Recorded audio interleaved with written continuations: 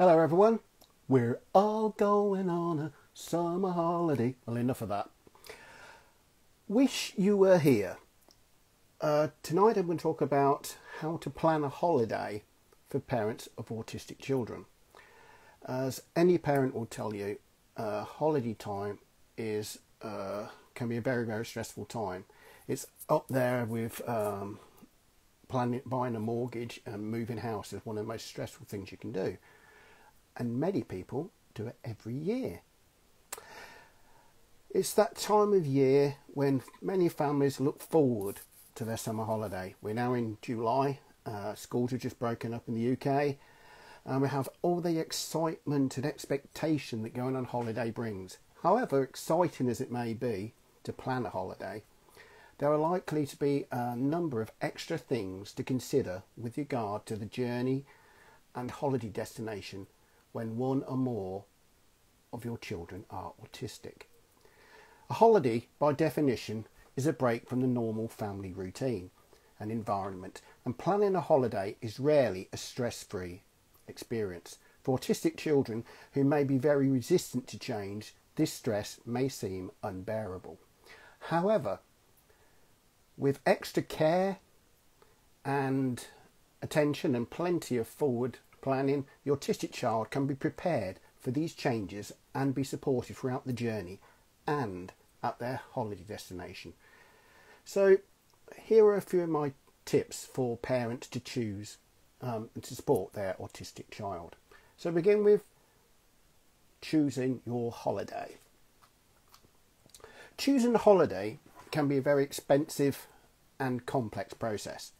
The parent needs to consider whether to holiday at home, have a staycation as we call it in the UK, or go on holiday abroad. They have to decide on the destination, the type of accommodation and facilities. And if you're a parent of an autistic child or children, you have to throw extra consideration into that already busy mix. In many instances, a trial run, particularly regarding transport, can help to influence the decision as to whether a holiday should be at home or abroad. If your autistic child has never flown abroad or been on holiday abroad, it may be wise to take him or her on a short flight in-country beforehand to help to acclimatise to the process involved. From the hectic and crowded nature of the airport environment through to a brief experience of being in flight. It could be a very short holiday and a very traumatic start to a holiday abroad if your child has a major meltdown at an airport or on an aircraft because they've never previously been exposed to this experience before. I know when my son was little, before we went on holiday to Canada, he had a little short journey to Edinburgh with his grandpa to get him used to the airport environment, getting used to flying on a plane, getting used to a little bit of that waiting time. I know it's not as big and as hectic as on a long haul flight, but gets him used to the experience of flying. Very, very useful, and it's much cheaper than spending several £100 on a plane ticket and then realise the child just cannot, whatever you do as a parent, cannot cope with that environment. It saves a lot of angst and a lot of trouble that you could end up in the future. So it's basically about, the idea of that is to desensitise this experience.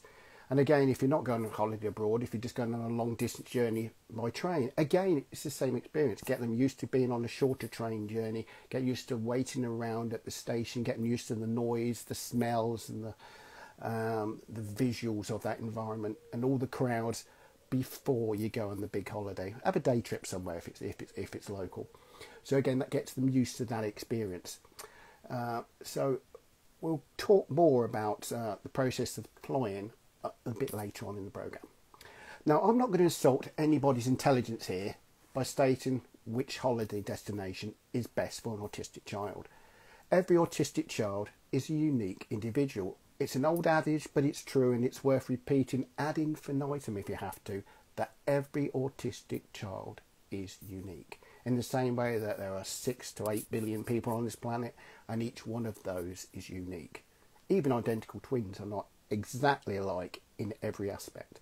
So, and again, so with autism, Some are less resistant to change than others. Others, and I've experienced this myself when working with adults that are autistic, sometimes, even though they might be resistant to change, a bigger change, a one-off change, can actually be easier for them than increments of smaller changes. It depends on the individual. So what might be an ideal destination for one child could be an unmitigated disaster for another. For some children may prefer an autistic type environment. Others might find that not the sort of thing they want. They'd like to try and, as much as possible, with support, to have the same holiday experience, the same sort of holiday destination as everybody else, again with support. Therefore, when it comes to choosing your holiday destination, be guided by your knowledge of your own child. Professionals are always saying, when it comes to autism, parents are the experts on their children. In my experience, they are, until the professionals disagree, but that is another story. What I'm basically saying, you know your child, and you know your child's strengths and weaknesses. And it is perfectly okay to take your child out of their comfort zone. But the best way to do it for a graded period of desensitisation, so they get used to the experience. There's nothing, you don't want to spend, which you could do in these days of train strikes, plane strikes and all this sort of business, spending 6 hours waiting for a plane in an airport, and little Jimmy's never, and you're not prepared, you've not got activities for him to do, you've not prepared beforehand with the airport of a quiet lounge you can go to, and you're basically setting yourself up to fail. So the best way is, whatever destination you consider, check it out thoroughly beforehand. Hello everyone. And where are we? Take the destination beforehand and make sure it's right for your child. You know your child best, and again, you know his limitations and expectations. It's a good idea to seek recommendations from friends and families and other parents of autistic children too. They can be very beneficial in helping to work out the pros and cons of possible destinations. But ultimately, when it comes to your child, I'll keep saying this and I'll keep repeating it if I have to, you are the expert to understanding your child's needs. As I say, one autistic child might be okay going abroad, another, it's too big a change until they're ready. So you have to prepare them for that. So whatever you decide, it's a good idea to do your research before securing a deposit or making any final decision. Here, the internet comes into its own. It's a very valuable tool. Not only can it help you choose your destination, you can take photographs, you can help your child to choose what sort of facilities they might like. You can get a feel of the area. Very often travel guides on the internet, they'll actually show you places of interest nearby. So again, if your child's got special interests, that's again could be a way of getting them to accept going to a certain destination. For example, if someone's never been on holiday to New York or to Disneyland, but they're mega into Disney or mega into Comic Con or whatever, or they're into Hollywood musicals or whatever, Broadway musicals, sorry, then that may be a way to get them over their fears. Some people are profoundly anxious around travelling, but if they're going to travel from A to B to fulfil a childhood dream, to help them with their special activity, it's a very good idea. So not only does the internet help by giving images of destination, as I said, places of interest nearby, it can also help you to decide on the type of accommodation that might be more commensurate, that's a posh word, isn't it, with your child's needs, and provide some details about the facilities provided, and whether the staff have an understanding of autism or disabilities in general. Somebody's just wrote it here in the chat, 100% no one knows your kid better than you. And again, it's always a good idea to make sure, if there's some ladies just put in here, make sure if there's loud and even entertainment, make sure you know all that before. Or you're in somewhere on the quiet part of the campus or the hotel complex, so you're away from some of that noise. And again, in some ways, the more child-friendly, it sounds stupid, but the more child-friendly an environment can be, the more challenging and the more sensory overload it creates for an autistic child. So, and again, it's the same in any other thing, even if it's like a child, when it comes to hospital wards, etc. The more child friendly something is, in many ways, the more difficult it can be for the autistic child, because it's too much in your face. So, when it comes to choosing your destination, your accommodation, points to consider should be whether you're using self-contained units such as chalet, caravan, villa, tent even, rather than a busy hotel complex. If you are staying in a hotel, is it best to be in a quiet corner? It's best maybe not to have one near the lift, unless your child likes playing with the lift. But again, the sound of the lift, some hotels you can hear the lift going up and down all the time. If you're in the room next door, can be quite noisy. And again, so think about little things like that. Think about anything specific that might heighten your child's anxiety, such as noise, crowds, too much visual sensory input. Is there too much bright lighting? Is there too much going on, too much activity? For example, Butlins. For example, when children were little, went to Butlins, and it was crazy. I don't know if it's like that now, but in the big tent, the big thing there, they'd have half a dozen activities going on at the same time, all blasting up pop music, but not all blasting the same tunes. So you'd have 6 or 7 different pieces of loud music competing with one another. It was a sensory nightmare. So again, little things like that to consider as well. Can they accommodate if your child has restrictive diet? Are children's activities accessible or appropriate for your child's specific needs? Sorry about this, I'm going to sneeze in a minute. Are they strictly age specific, or is there some flexibility in adapting to the individual need of your autistic child?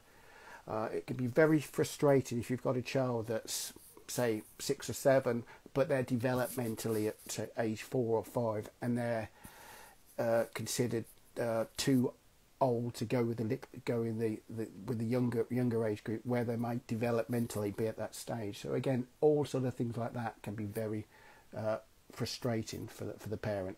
Not everything is black and white when it comes to children, but in particular with autism. In the UK, if we're picking a holiday abroad, the National Autistic Society's Autism Services Directory lists holiday venues in the UK and abroad which have stated that they are suitable for autistic people. Obviously, it's a directory that they don't endorse these particular venues, but these are companies that have approached the National Autistic Society and said, we feel that we can accommodate autistic children, so they're reaching out to autistic parents. So one would assume they've done a little bit of research.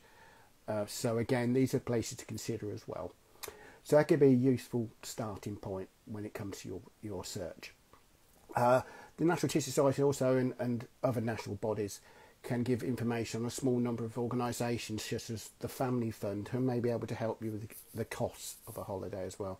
We've used them in the past for various things, and they offer grants until at least age 18. I think it may even be up to age 21.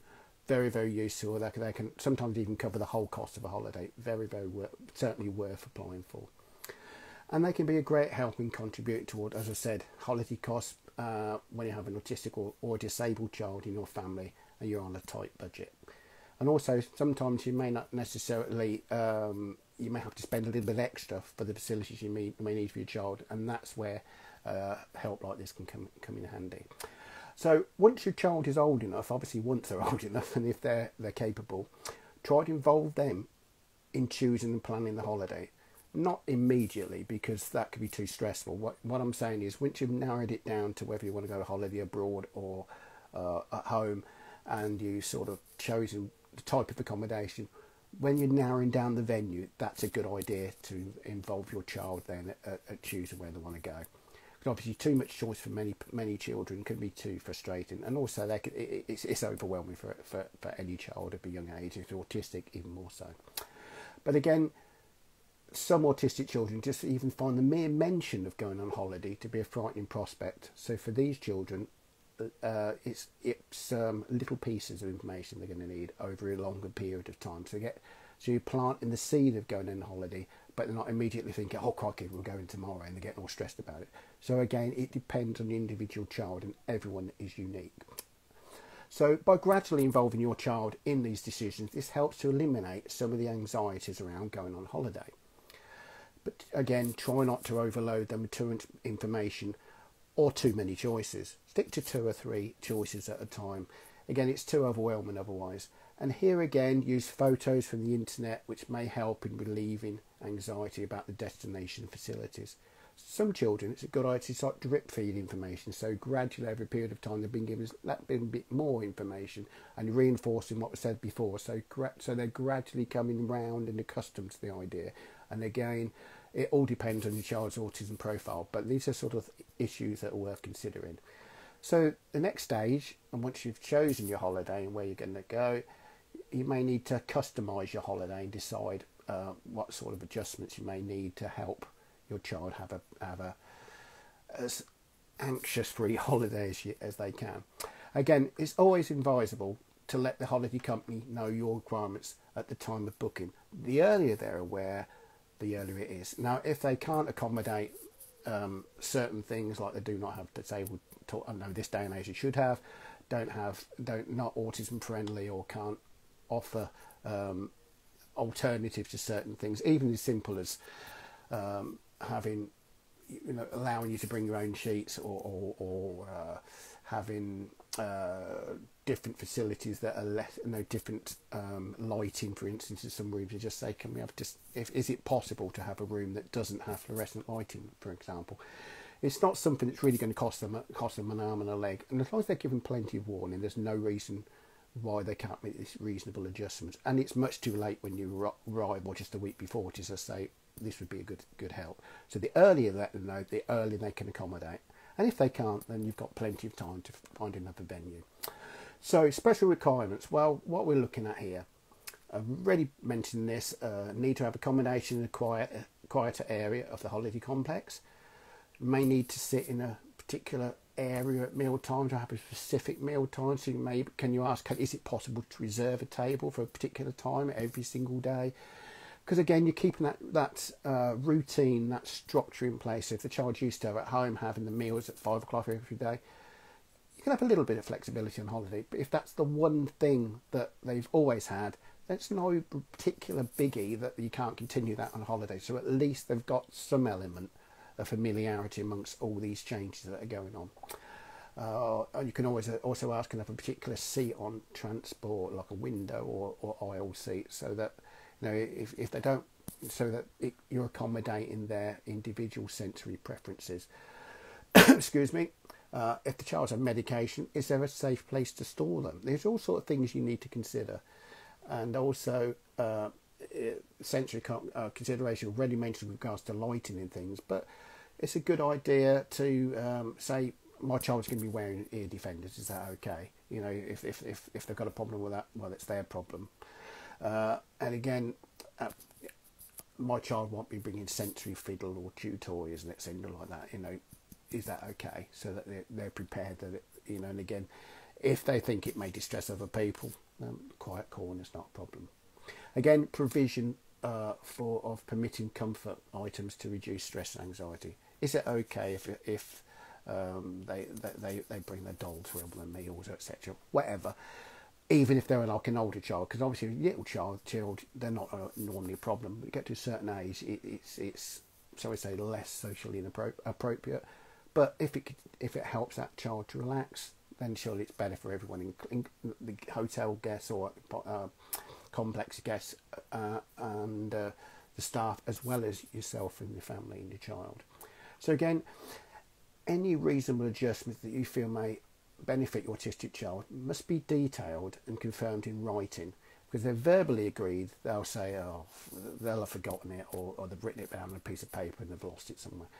But if you've got it written agreement with a copy, and you can then have a copy brought along with you on your holiday.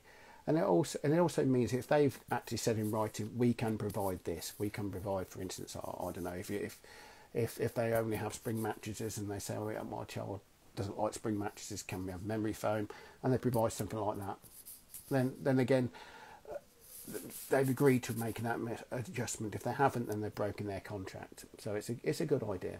And again, but the big important thing here, before we even get to the holiday, is preparation. The big the big P, be prepared, like a Boy Scout really.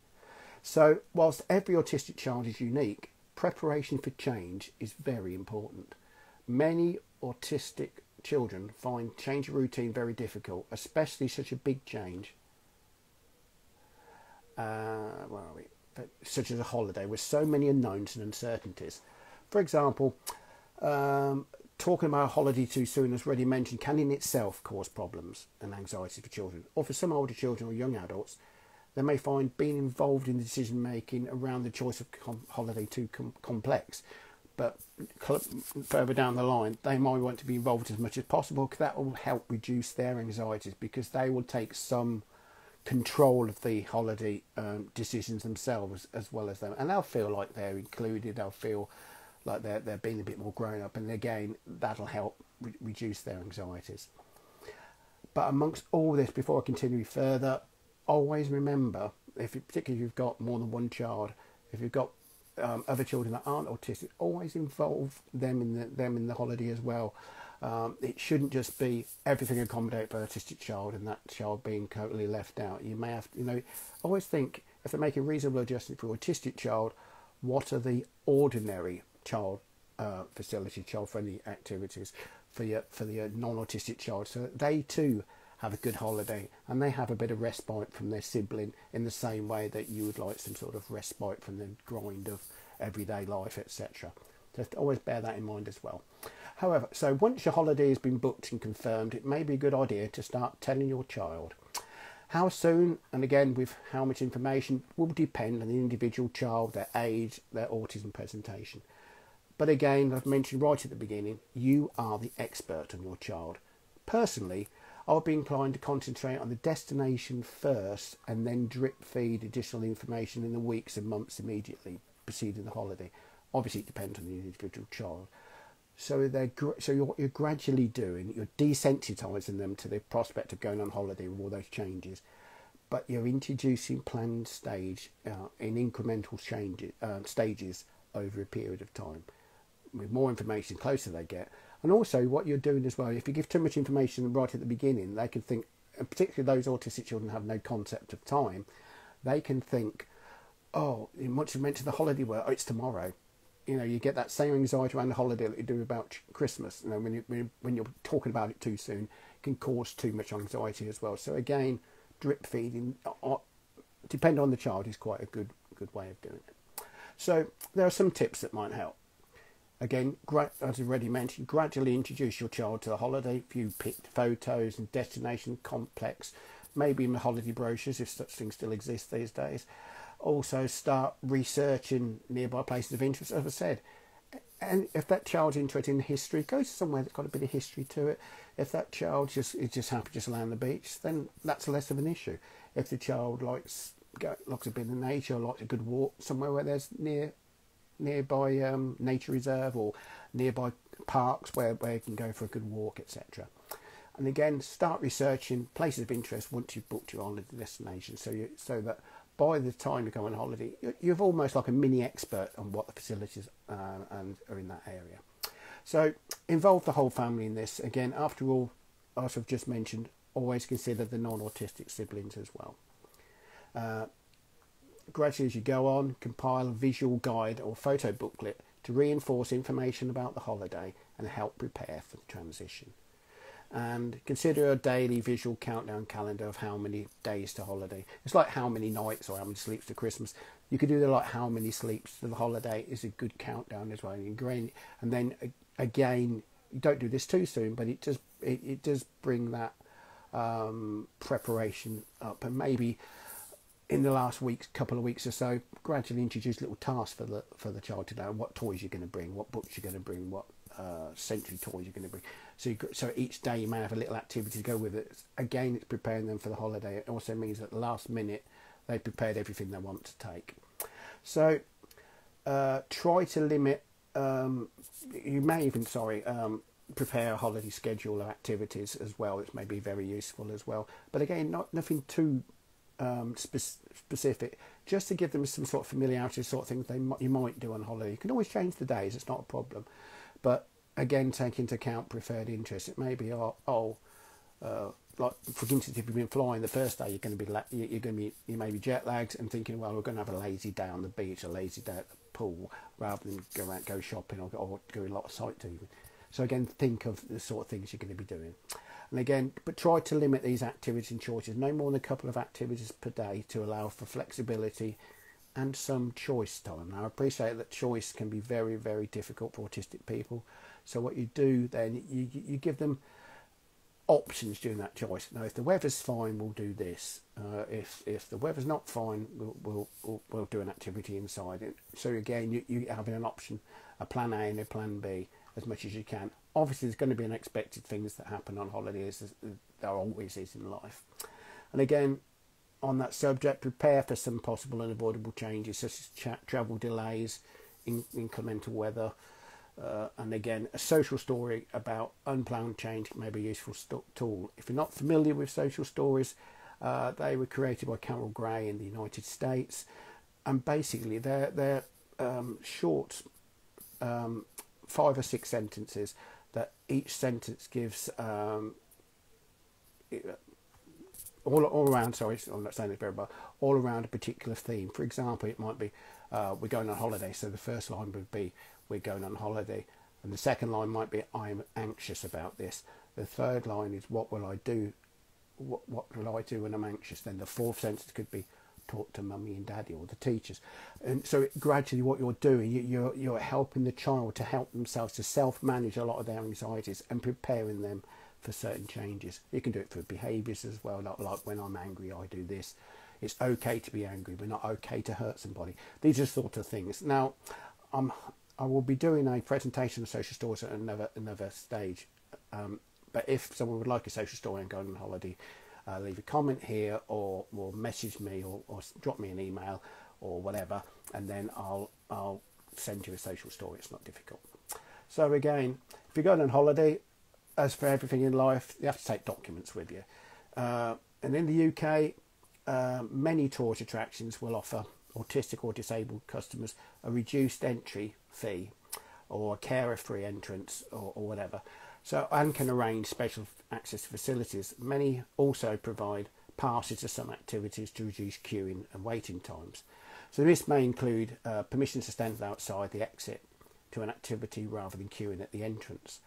So again, if you want to access these facilities, then it's a good idea to have proof. You're going to need proof of that your child has autism or is disabled, or the proof that you're a carer. So you could need to bring like a DLA award letter, disability living allowance, personal independence payment or PIP letter, carer's allowance letter, or something from the GP to say this child has autism or whatever.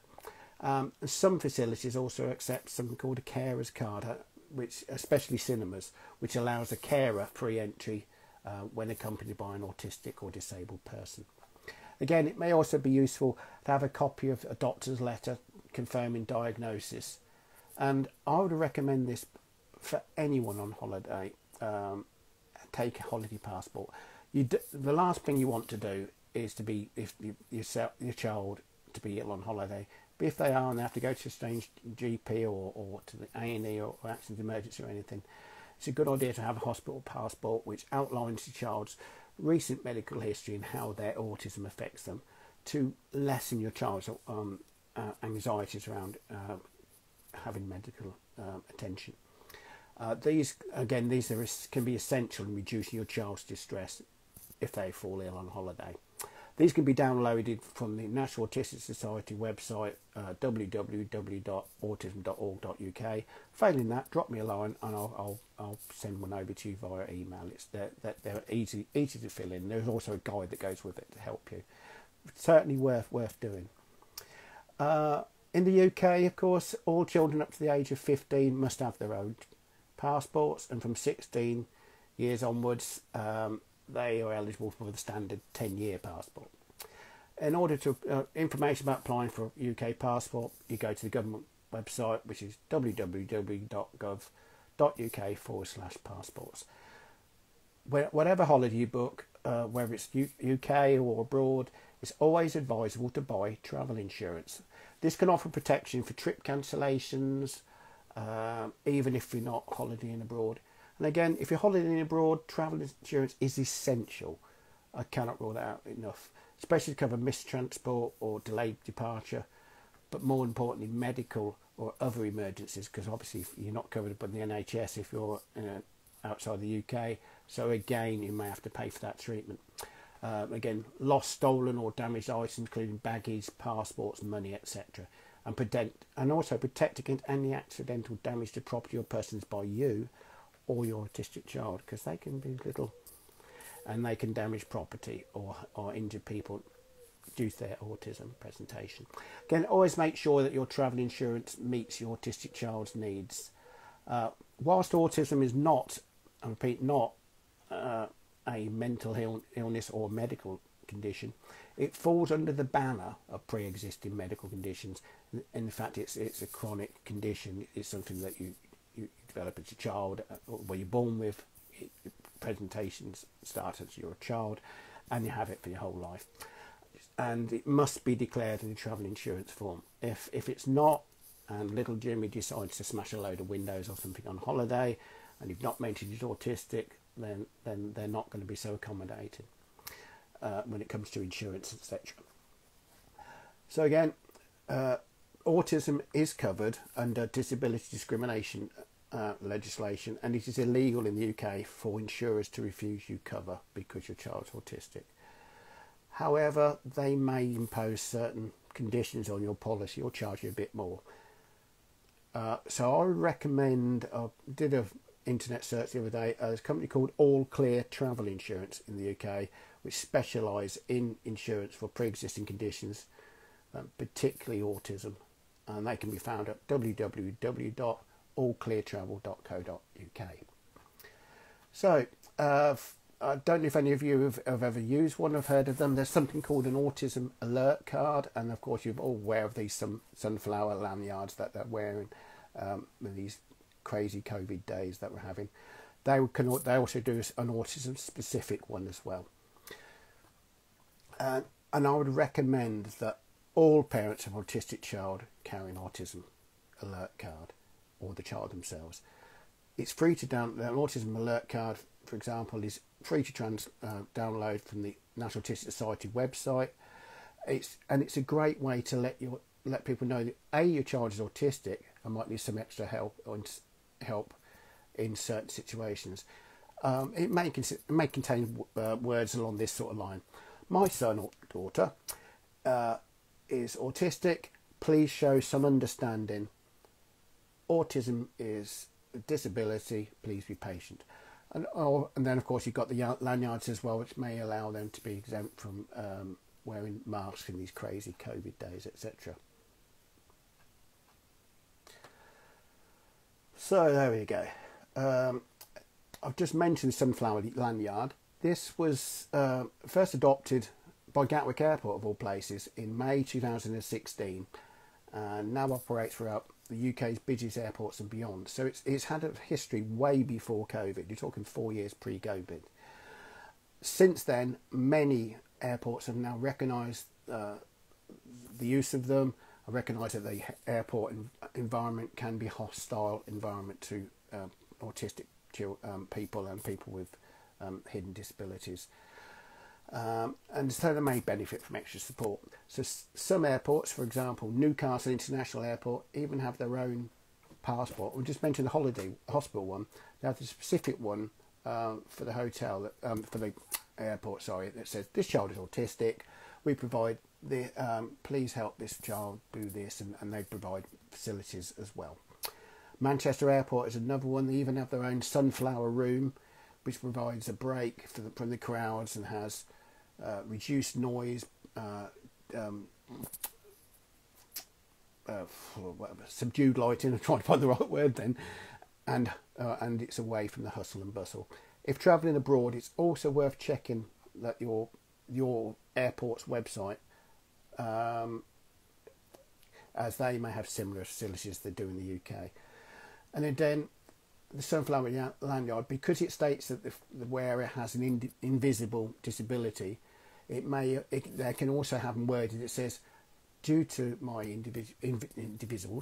invisible disability, I am unable to wear a face covering because it's very, very useful, particularly if your child has sensory difficulties around mask wearing, particularly if you go into places where they still have COVID restrictions in place. An idea how to get one of these lanyards, the best place to get one from, that's the official one, is hiddendisabilitiestore.com, and they're only a few quid, and they're certainly worth getting. So, for those going abroad or taking a short flight, speak to the airline beforehand to discuss specific requirements, as I just said. Most airlines these days are very accommodating if they've got some pre-warning, so you can check what they've got. And maybe even arrange to have an alternative check-in time. For instance, you could be, so instead of waiting, getting there 2 hours before, maybe that they may allow you to go at a different time so that you don't have to wait around so much long at the airport, etc. And they may also have the quieter waiting area as well. They may also let you board the plane first or last to reduce your child's anxiety, so you're not part of that rugby scrum all getting on the plane. And there can be a lot of long waiting around airports. There's always the likelihood of unexpected delays. It's always going to happen. And summertime, it's always worse than any other time. I don't know why, but the French in France, for instance, they love nothing better than summer holidays. Let's have an air traffic controller strike or some other thing, just to mess everybody's holiday plans. So it's very prudent to take anything in your hand luggage, or your child have a backpack, even better if they're over a certain age, to make your child's journey more comfortable. Bring along things like ear defenders, headphones so they can listen to music, bring their tablet or smartphone, books, toys, and comforters such as pillows, their own special blanket, cuddly toy or whatever. In addition, as I mentioned, London Gatwick offers an autism-friendly visual guide you can download, and Edinburgh Airport does similar as well. So again, most airports these days are really being quite proactive in these issues. Right, travelling by train, it's slightly less stressful experience than boat than within the airport. But again, it's important to bring these items we've just mentioned to distract, relax, and occupy your child's attention throughout the journey and during all the waiting. And many train stations and ferry ports also offer assistance for autistic travellers. Again, always a good idea to contact the station or port beforehand to inquire what support they can offer. National Rail also have information for disabled passengers. So that's the travelling done. Now, what's the tips at the destination? Visiting attractions. As I mentioned right at the beginning, plan and prepare ahead. Contact attractions beforehand to inquire what support is available to autistic people, particularly children, and most destinations will be happy to accommodate. After all, there's a lot of us about. There's a lot of autistic people like myself. We're 1 in 100, 1 in 68, depending on what statistics you use. So you're talking about, in the UK, between 700,000 and 1 million autistic people. So that's a lot of people. So if they're not accommodating those people, they're cutting their own throats. So it's a good idea to for them to have these facilities for us. And if they don't, ask why. Because as I say, you can just say, well, you lost my custom then. And if enough people do that, they will soon change their viewpoint. Again, eating out, think ahead, book restaurants in advance to guarantee seating, select a quieter area, maybe have a reserved table as well. Mention specific dietary or sensory requirements. Again, like I mentioned earlier, consider a social story to prepare the child beforehand. Again, most places these days will have disabled toilets, and if you're holidaying in the UK, always a good idea to consider purchasing a radar key, because some of our holiday destinations some of the facilities are quite old now, and they may have a disabled toilet. If it's a council one, it may be locked and you need to get a radar key. I don't know why they still lock them, but there you go. So again, to conclude, planning and going on holiday can be very exciting, but it's also extremely stressful for everybody, but if you're autistic, even more so. New faces, new places, significant change of routine, and possibly you've got climate and language differences also as well to thinking as well, can all cause heightened anxiety. And even with meticulous planning, there's going to be some unexpected stresses and hurdles along the way. However, being the parent of an autistic child should not prevent the prospect or reality of having a holiday. I hope that these tips, and they're only tips, and these are just my personal tips and a few I've learned from other people and other parents, hopefully they will help to turn your holiday dreams into reality and less the possibility of experiencing a holiday nightmare. If you need further tips or advice or guidance, please leave a comment now, and I'll reply now. If not, contact me via my website, wiredforautism.co.uk. And finally, happy holiday. Thank you very much. Thank you. Anybody, have you got any comments, anybody, before I go? Okay then. Thank you very much for everybody. Bye bye.